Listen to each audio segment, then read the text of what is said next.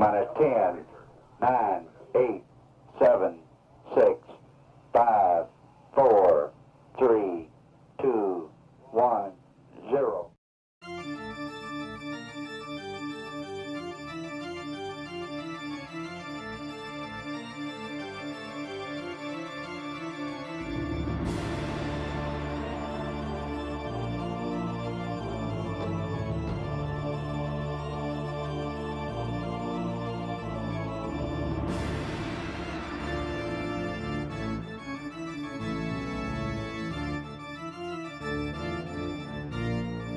Welcome to the Sacred Division.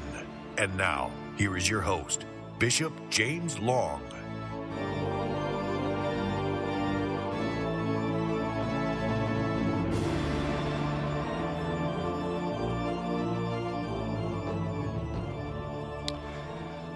Well, all right, everybody. Welcome to the Sacred Division. It is at least in Kentucky, it's kind of a dreary Monday. It's overcast, cloudy. It's it's kind of a spitting rain. That's what I call it. You know, that rain that just like, oh, just stop for a second, just stop.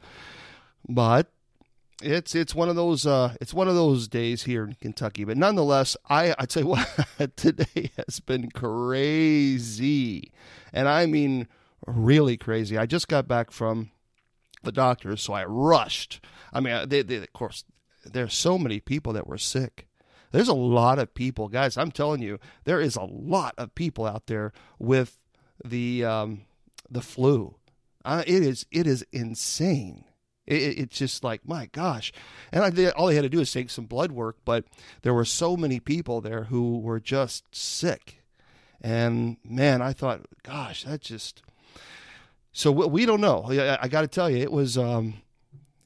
We don't know if this is close to the end of the flu season, if it has hit its peak. Some people are saying yes, some people are saying nope.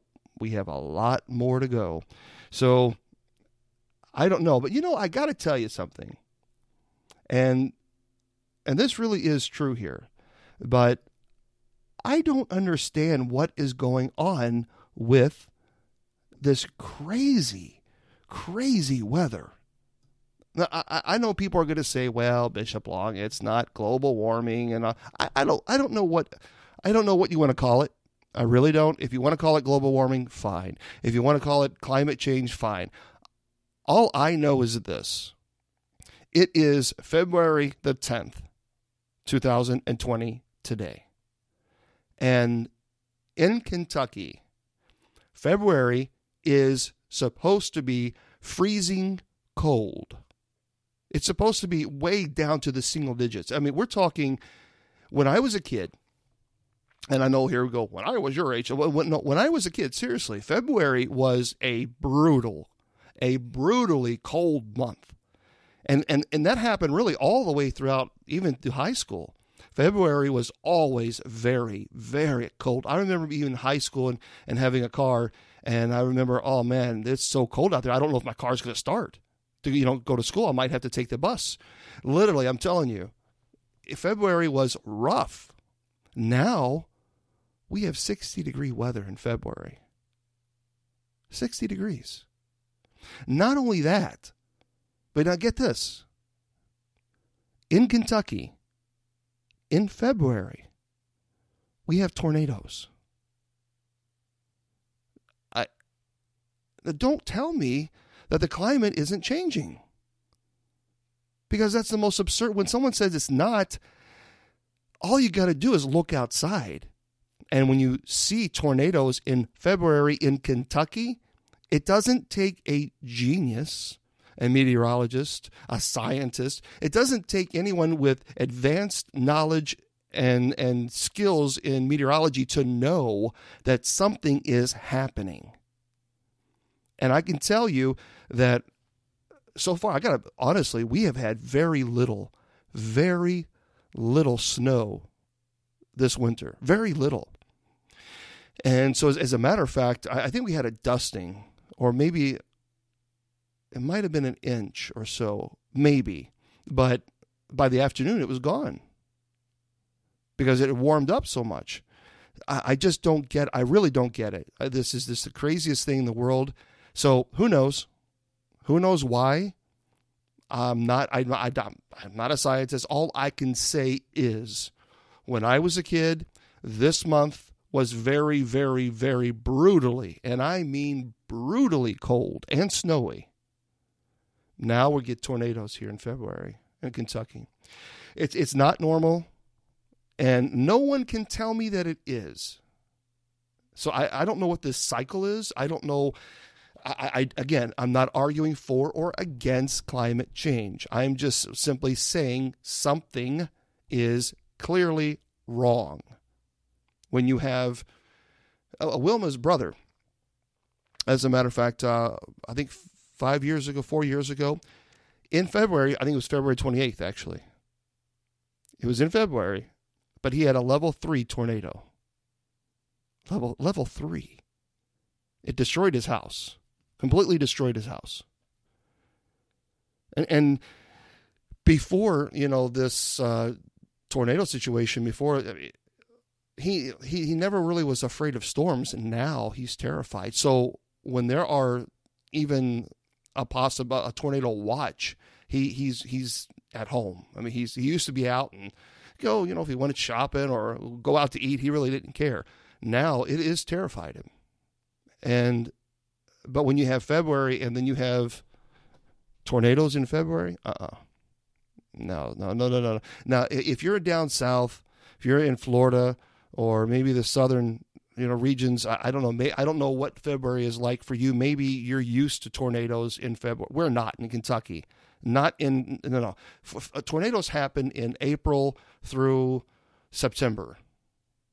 That's really when it happens here. That's when it's supposed to happen in Kentucky. It's not supposed to ever happen in January or February.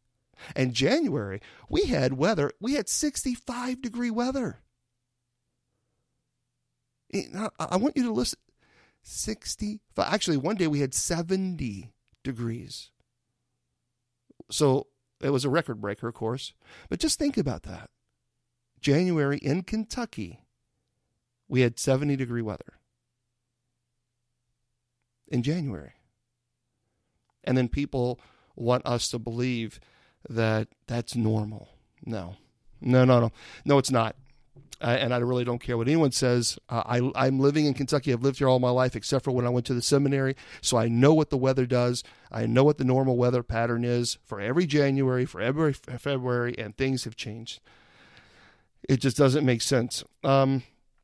Yesterday was the great, big, huge Oscar night, Oscar win, and I thought, good grief. I just, is it me or sometimes do the Oscars just kind of irritate you like it does sort of me? I mean, you have these people who they want to sit there and lecture, and I'm thinking, you live a very, very sheltered life, and most of your life has been sheltered, and you're going to lecture us about climate change, and yet you're jet setting in your $20 million jet. Okay, that makes a lot of sense. But now Joaquin Phoenix yesterday, and I even said, I saw the movie The Joker, and I even said it after I watched it. I said it on Facebook. He probably will win the Oscar for this, because really he does an amazing job. Absolutely, as a Joker, it goes really deep into the world of psychological illnesses and how this country has failed miserably with helping people who have psychological illnesses. I mean, really, this country has failed miserably. And so I think this movie really talks and shows the downward spiral of someone who really does have a serious mental illness, and how, unfortunately, the care gets cut, and even he can't even get its medicines. So, but Joaquin, when he received his award, and you might have seen this yesterday, but he rails against culture, cow insemination. in a wild Oscar acceptance speech for Oscars. It really is. And this is from the Daily Beast. And he says, for weeks, Joaquin Phoenix has been a favorite to take home Best Actor at the 2020 Oscars. And sure enough, he collected the statue at the Dolby Theater on Sunday night. But leading up to Phoenix's big victory, his first win in the category, many rightfully wondered what Phoenix might say. At the Golden Globes, which I saw, was a mess. That speech was a mess. I mean, he was all over the place. But he won the Golden Globe in January. After all, Phoenix created a viral moment when he called out his fellow actors for taking private jets. That was just one way of many impassioned moments on his Oscar campaign trail. Sure enough, the Joker actor delivered the speech of a lifetime on Sunday night. Meandering, really, address that managed to touch on human selfishness, artificial bovine insemination, yeah, that's cow, and the actor's late brother, River Phoenix. So he says, quote, I think the greatest gift that acting has given me, and many of us in this room, is the opportunity to use our voice for the voiceless. Okay, so far so good. Phoenix said as he collected the trophy. All right, we're good now. He says, I've been thinking a lot about some of these distressing issues that we are facing collectively. And I think sometimes we feel, or are made to feel, that we champion different causes. But for me, I see commonality. I think whether we're talking about gender or equality or racism or queer rights or indigenous rights or animal rights, we're talking about the fight against injustice. All right. So far, I like this. We're doing good. So Phoenix continued, we're talking about the fight against the belief that one people, one race, one gender, one species has a right to dominate, control, use, and exploit another with impunity. Absolutely. Bravo. I mean, really, I think we yes. That deserves a round of applause. Absolutely, that deserves a round of applause. 100%. I think that was perfect. Again, we're talking about the fight against the belief that one people, one race, one gender, one species has the right to dominate, control, use, and exploit another with impunity. Perfect. So Phoenix added that he believes we've become more disconnected from the natural world. Now, this is where it starts getting like, huh? And that humanity has become egocentric about our place in the universe. Then things got really strange. He says, we go into the natural world and plundered of its resources. Yes, we agree with that. I think that makes sense. Phoenix said, we feel entitled to artificially inseminate a cow and then steal her baby, even though her cries of anguish are unmistakable. Okay. Oh, okay. So I understand the point of dominating nature and trying to tie it in with artificially inseminating cows and then steal. Okay. It has been proven that the mothers of animals, the animal, they feel very protective of their babies. Okay. But then he says, still Phoenix said, humanity can be so inventive and creative and genius. And I think when we use love and compassion as our guiding principles, we can develop and implement systems of change that are beneficial to all sentient beings and to the environment. He says, now I've been a scoundrel in my life. I've been selfish, I've been cruel at times, hard to work with and ungrateful, but so many of you have given me a second chance. And I think that's when we're at our best, when we support each other and not when we cancel each other out because of our past mistakes, but when we guide each other to grow for redemption. That is the best of humanity. Absolutely. Absolutely there. And before he left the stage, Phoenix closed things out by quoting a lyric his late brother, River Phoenix, once quoted, "Run to the rescue with love, and peace will follow." Well, okay. I don't really know kind of what to think about this, because I understand what he's saying about the artificial insemination of a cow and how it's unnatural, and how in his belief we are overpowering nature, dominating nature. We are doing unnatural acts such as artificial insemination of a cow, and then taking its calf, and then taking its milk, that the milk that is needed for the calf. But it just really got off. I think it was lost in translation. I really do, because if he had just left that part out, I think it would have been a really fantastic speech. But the problem is he then began talking about a cow and taking its milk and its mama crying and all. And I was like, dude, just think, everybody, and appreciates, you getting an Oscar and just kind of telling us, hey, look, let's look out for each other and then go off stage. His acceptance speech at the other awards, the Golden Globes, was just like, what? I mean, he really just went off on a tangent, like he had lost control of his thought.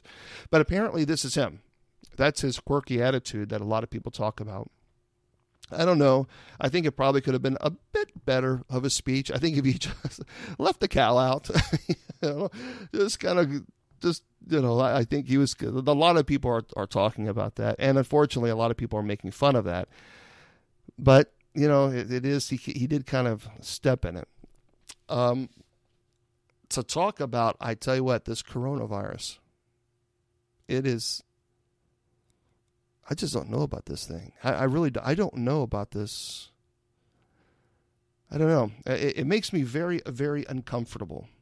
It truly does. It makes me very uncomfortable because there's so much there that, and it just seems like more and more people are getting sick. 40,000 coronavirus cases may be the tip of the iceberg, as death tolls near 1,000. This is from USA Today. The death toll from the coronavirus sweeping across China and surging around the globe closed in on 1,000 on Monday, amid warnings that the 40,000 known cases may be just the tip of the iceberg. Chinese health officials said 97 more deaths were reported Sunday, a spike after days of decline that put the global toll at 910. All but 2 of the deaths have occurred on the Chinese mainland, most in and around the city of Wuhan. Total reported cases rose to 40,645, more than 40,000 of them in China. The director of the World Health Organization warned that these numbers may not tell the entire story. Said there have been some concerning instances of spread from people with no travel history to China. The detection of a small number of cases may indicate more widespread transmission in other countries. In short, we may only be seeing the tip of the iceberg. I tell you what, and the question really in the article says the new coronavirus could become a pandemic. So the question is, what is that? Should I be worried? The number of infections in the USA remained at 12 on Monday in the United States. So it's here, folks. No deaths have been reported, although 1 American died in Wuhan last week. Dennis Carroll, director of the U.S. Agency for International Development, Global Health Security and Development Unit, said sharing information is key to combating the virus. We know this. Dennis says outbreaks involving novel viruses generate a lot of misinformation, particularly in early stages when there is a mad scramble to get information. Be wary of initial reports and really rely on the guidance from experts at WHO, at the U.S. Centers for Disease Control and Prevention. Experts in separating out fact from fiction. It's interesting because, remember, it wasn't that long ago that China was blaming the United States. Remember, I talked about this. They were blaming the United States for blowing up this coronavirus. They say we're just making it a bigger deal than what it really is. That's what they said. Remember that article that I talked about. But get this. In the dailymail.com, a coronavirus mass arrest. You've heard me correct. 86 people die of virus in a day in China as Beijing starts rounding up sufferers, and the video actually show hazmat suit clad goons dragging people from their homes while death toll hit 724. So here it is. This is what's amazing to me. So China is now blaming the United States, saying the United States is just blowing this way out of proportion. And yet China is now going around to homes of people who are expected to be sick, or even suspected to be sick, and they're going to these people's homes, and they are rounding them up. Which, okay, I understand you don't want it spread, but it seems a little crazy to me. A clip believed to be taken in Qingyin Garden, Wuhan, shows a man sprinting away from a group of officials. Some officials appear to be carrying large metal sticks as they run after him along nearly deserted streets. On Saturday, officials confirmed 722 coronavirus deaths in mainland China, bringing worldwide total to 724. Also revealed 5 more Britons, including a child, have virus in France after one of them went to Singapore. Another clip said to be taken in Suzhou shows suspected coronavirus sufferers dragged from their homes.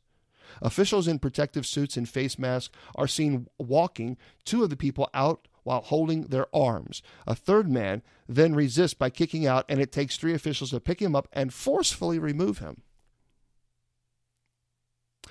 Yeah, and then China has the nerve, the audacity to say that we're the ones blowing this out of proportion. And China they're taking officials going into homes of people who may just have the flu, we don't know, or just maybe a cold. But we are seeing these videos of people being drugged violently out of their home and then separated from their families. I don't know. I saw the video, and it really is troubling. It's very, very troubling to me. And yet they have the audacity to try to blame this on us, saying that we're just being way too rude and just shameful. But nonetheless, I don't know what you think, but I think that's a problem. And of course, I have to talk about some politics, because we have a lot to talk about in politics today, especially Biden. Guys, I don't know about you. Okay, if you are a Biden supporter, that's great. If you're not, that's great too. We all have our personal choices. But did you see this video that came out today? And this is from Grabby News. And this is all everywhere. You can see this anywhere on the news. But apparently, Biden calls out a skeptical New Hampshire voter. Now get this. He calls out in a public forum. He calls her out. A New Hampshire voter. He says that she is a lying, dog-faced pony soldier. I think this race is getting to him. I think the fact that he is losing handle. I mean, we're not talking about just, really a little bit behind. He's losing pretty in big numbers. I mean, he took a massive loss in Iowa. He wasn't even close. Not even close. And to be honest, he was the front runner. When all this started and Biden announced, yes, he's running, many people within the media thought, well, he's the front runner. He's obviously got to get it. He's the nominee. It's done. It's sealed. It's signed. It's delivered. Well, and we're not seeing that at all. Actually, we're seeing just the opposite. His numbers are completely dropping. And now he's trailing in New Hampshire. So, and for him to say this, listen to this. So the dust came up after the voter asked whether he can rebound from Iowa. So perhaps the pressure is getting to him. So according to Grabby News, it says on Sunday, Joe Biden snapped at a voter in New Hampshire, calling her a lying dog-faced pony soldier. Okay.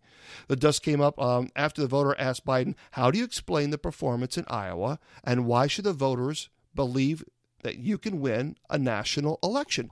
Look, that's a fair question. That's a very fair and honest question. You got obliterated in Iowa, Joe. I mean, and he did. And he's the former vice president of the United States. And he's been in politics since he was 20s, and 26, 24, whatever it was. I mean, it's like, dude, you've been in politics all your life, and you're getting destroyed. I mean, the polls are just destroying you. So that's a fair question. And the question again, how do you explain the performance in Iowa? And why should the voters believe that you can win a national election? If I was asked that question, I would say, look, the fact is maybe I just did not resonate well with the voters in Iowa, and Bernie, obviously, and Mayor Pete had a stronger following there, and they should be congratulated. They did a great job. They fought a great campaign, and I look forward to beating them on the trail in the next states. I mean, that's a common response. I'm not in politics, but that's how you would say that. You don't want to bash a New Hampshire voter just because they asked you an honest question. And so he replied, "You ever been to a caucus?" Biden replied. After the voter said she indeed had attended a caucus, Biden shot back, "No, you haven't. You're a lying dog-faced pony soldier." Okay, first of all, what? Dude, pony soldier? What is it? Is that an insult in 1920s or 1930s? What the hell was that? I mean, I guess he's basically saying that she's a plant from another person's, I guess another politician, maybe one of the other candidates. I don't know. Maybe she was a plant. I guess that's what he's trying to say to her. But that's a fair question. Even if she is a plant from another candidate, it's still a very fair and honest question. And he should expect these type of questions because they're fair and they're just and they're completely justified. So instead, he just called her a lying dog-faced pony soldier. He says, "You got to be honest," he continued. "I'm going to be honest with you. It was a little bit confusing in Iowa, but let's assume it was all exactly right." Biden told the 21-year-old voter, Madison Moore, that Iowa has a poor record of picking presidential winners. The comments were first flagged by Yahoo News' John Ward. Biden was speaking at the first two Sunday campaign events in Hampton, New Hampshire. The latest polling from the Boston Globe, Suffolk University, is tracking Biden in fourth place, only 1 point ahead of Senator Amy Klobuchar. My gosh. Dude, you're in fourth place, and you're the former vice president of the United States of America, the vice president of a very popular President Barack Obama in the Democrat Party, and you're in fourth place? No. Vice President Biden, you seem like a nice man, and not that you're probably going to ever hear this show, but dude, you don't need to be attacking a 21-year-old voter simply because she asked you a fair question about, you got yourself beat up there in Iowa, and so how in the world can you possibly convince people that you can win a national election? Yeah. Because I've seen him at the debates. Okay, I watched all the debates, the Democratic debates. I watched all of them, and I have to tell you, he fumbles over everything, and he's just it's just not there. It's that it factor. That Barack Obama had what they used to call gravitas, and he had it. He had that it factor. But I'm sorry, Joe Biden just does not. He just doesn't. I think, and again, this is my opinion, but I think Joe is past his prime. And I think he should be happy and just remain as a senator and kind of complete his days in that arena because he is very successful there. He's very successful. People like him apparently on both sides of the aisle, and he gets some things done. So I think his strong points seem to be as a senator. It's not on the campaign trail. That's not where he just doesn't shine. He doesn't have it. Mayor Pete, a lot of people compare Mayor Pete to Barack Obama. Many people are saying that Mayor Pete apparently studied Barack Obama's presentation, his speech, his mannerisms, and he does. I mean, you can see that he has clearly adopted many of Barack Obama's nuances when he does his presentation, his speech. Yes, you can see that he has adopted some of those those habits that Barack Obama has during a presentation, a speech, and that's fine. I don't care. Barack Obama's he's a great orator. He presents speeches very well, and a lot of people like the way Barack Obama presents presentations or rallies. I mean, people like him, and that's nothing wrong with that. But Joe Biden, dude, you're in 4th place in New Hampshire. 4th place. What's really scary is he is behind Bernie Sanders, who calls himself, and it's true, a Democrat socialist, and very proud of it. Now, whether or not you like socialists or not, the fact of the matter is Bernie Sanders is proud to call himself a socialist, and Biden is just way below Bernie Sanders. I don't know, man. I just think you got to stop attacking voters and just kind of accept the fact that maybe perhaps your time as far as the national scene, maybe it kind of has expired, and that's okay. It's not saying you're bad, or it's not saying, it just simply say maybe it's time to consider retirement. So anyway, don't go anywhere, my friends. We're going to be right back. We have a lot, and I mean a lot, to cover. And I think we're going to have some conversations about some sharks. And I don't like great white sharks. Scary. We'll be right back. The Sacred Division is proudly sponsored by the United States Old Catholic Church, an all-inclusive Catholic sacramental faith community. For more information, check us out on the web at www.usocc.org. The United States Old Catholic Church, focusing on diversity.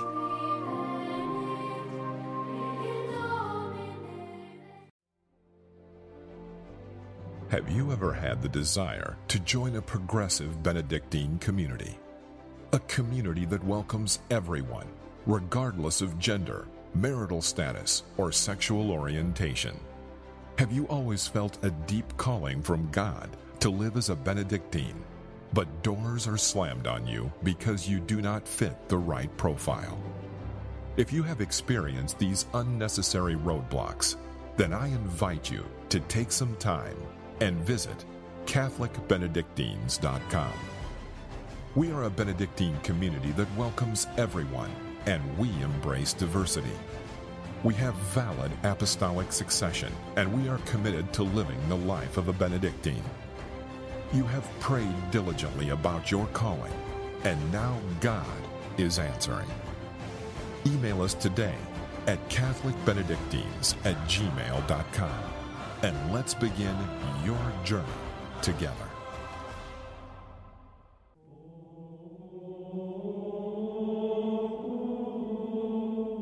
Bishop Long, as seen on Ghost Adventures, the History Channel, National Geographic Channel, and many more, is proud to announce his online demonology course. Students can take the course at their own pace, and it's 100% online. Bishop Long is the exorcist for the United States Old Catholic Church. He holds a Doctorate of Ministry, Masters of Education, Masters of Divinity, and a Masters of Business Administration. Sign up today by going to www.demonologyclass.com.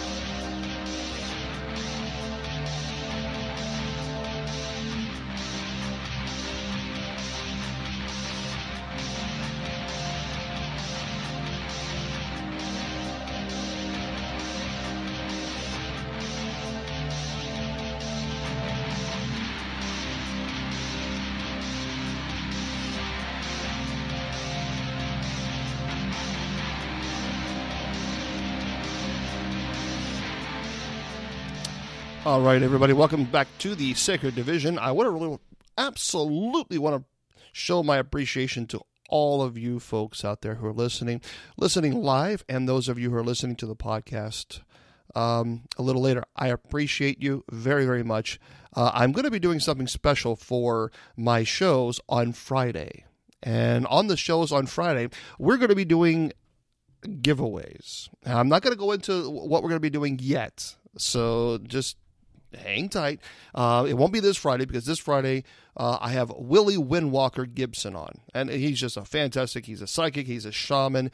I like Willie. He's a friend of mine. I consider him a wonderful man, and we're going to be talking about a whole lot of things of his experience. So please, whatever you do, make sure you tune in this Friday, 4 p.m. Eastern Standard Time, right here. Now, you can listen to us live on Spreaker.com/Bishop James Long, and that's where you can find us.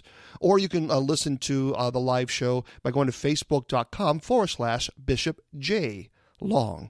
So either way, you can listen to us on those formats. A lot of people like to go to Spreaker because then you can chat and type and go in the chat room. But again, it's Spreaker.com/Bishop James Long, Long, all one word. So go there, check us out, and make sure you're there this Friday live at 4 p.m. Eastern Standard Time. I'm going to be making an announcement about what I'm going to be giving away. So we're going to be doing that. I'm excited about it. I really am excited about it, and I think it's a great way for me to try to give back to the community. It's only going to be on Fridays. The giveaways are only going to be on Fridays, and so again, this Friday, don't forget, this Friday, they're going to have a very special guest on, Willie Windwalker Gibson, and that again, it's February the 14th, Valentine's Day, and that's going to be at 4 p.m. Eastern Standard Times. But you got to make sure that you listen live, or you can listen to the podcast show. That's fine too. So either way, if you listen to the podcast show, you can still be eligible for the contest, because I know that many people are at work at 4 p.m. Eastern Standard Time. I teach online English, and so I have flexibility in my schedule. So I understand a lot of people don't have that. But if you're at work at 4 p.m. and you can't listen to us live, don't worry. Just listen to the podcast, and I'll explain how the rules are going to be set and the giveaway. And again, I'm excited about it. So make sure this Friday, Willie Windwalker Gibson.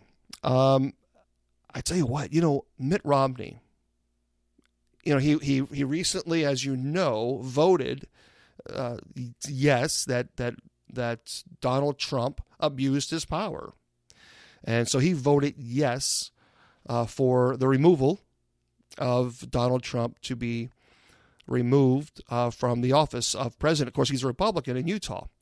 Well, get this now, CPAC, the CPAC chair says Romney was uninvited because of, quote, physical safety would be at risk. Now, this is Associated Press. You heard me correctly. Okay, so the organizer of the Conservative Political Action Conference, that's what CPAC stands for. Again, Conservative Political Action Conference. He defended his decision to uninvite Senator Mitt Romney, saying the Utah Republicans' vote for more witnesses and documents in President Trump's impeachment trial would make him unsafe at the event. He says, this year I'd actually be afraid for his physical safety. People are so mad at him. American Conservative Union Chairman Matt Schlapp says in an interview Saturday on Full Court Press with Greta Van Susteren. The biggest problem we have, he says, with Mitt Romney is not that he's just an individual following his own political course. It's the fact that he's something live continuously to conservatives. Schlapp went on to decry the Romney as disloyal, saying that when he needed a conservative like Donald Trump to endorse him in the Senate primary last time, he wanted him in. But then when he gets the Senate job, he wants to distance himself from Trump. He uses a use-em, lose-em kind of a guy. So Romney used CPAC as a platform to woo the party's base as he sought the Republican nomination in 2012 when he labeled himself a severely conservative governor. Now, here's the deal. Yes, if you look at the news, Romney did woo Donald Trump. He did. Both of them had some words that were not very nice to one another, and so they had a dinner, and apparently they must have buried the hatchet, and so Trump got behind him and supported him, and he won his nomination. He won the senator race in Utah. Okay, but Romney has then voted, as you know, guilty of abuse of power, that Donald Trump abused his power. Now, here's I truly believe in my heart that Mitt Romney absolutely believed that he was doing the right thing. I do. Just think about this for a second. Now, before many of you are like, "Oh yeah, right. He's a." No, hold on. Hear me out here. Hear me out. And I'm not for or against Romney. Let me just make this point. The fact is, he knew going against Donald Trump could be, and may very well be, the end of his political career. Because Donald Trump, whether you like him or not, is very, very popular in Utah. His ratings are incredibly high in Utah.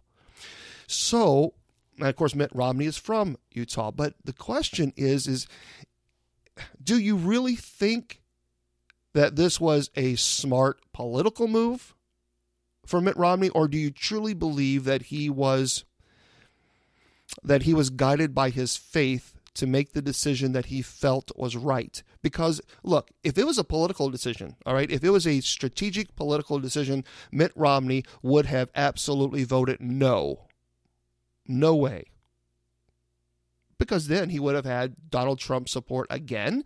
And, if Trump wins the election in 2020, then, of course, there's the next race for the senator, and Trump would have supported him, and he would have won his seat again. He would have run a re-election.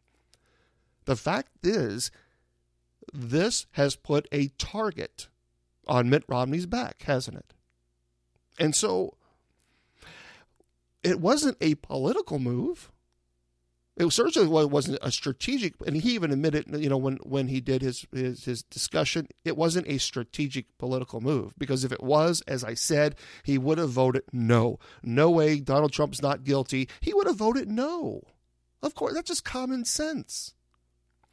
I believe that Mitt Romney truly was guided by his faith. He took his oath to swear to God that he would listen to the facts and that he would absolutely vote his conscience. And he took that seriously, and he took that literally. It kind of bothered me. I think it was Chris Matthews. Oh, no, it wasn't Chris Matthews. I forgot who it was. It was on Fox. And he interviewed Senator Romney, and he asked him, he said, well, didn't you think that it wasn't figuratively, it was just more of a, it wasn't literal, meaning taking the oath. And Romney said, yes, it was. Yes, it was not, anything else, but it was a literal swearing to God, making an oath to God. And he said, I took that very, very seriously. The reporter called it a symbolic oath. It wasn't a symbolic oath. You swore, you had to swear, you raised your right hand, you had to swear to God that you would do the right thing and you would vote your conscience, and you made an oath. And Romney absolutely, I think, in my opinion, I think he voted his conscience. Because look, now he can't even go to CPAC. Because the chair said that he could be hurt. Isn't that crazy? There's a problem.